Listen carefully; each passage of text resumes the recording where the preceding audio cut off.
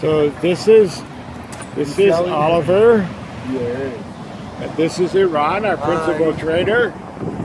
And what about this big dog, Iran? What do you think? This dog is very lovable, a lot of energy and power, playful, and he needs someone that knows the difference between playing and playing nicely and with manner, or mouthing, and because he can climb on me, and according to my reaction, he's going to take it, or he start to dominate me, or he'll just accept it. So I go intentionally to his level.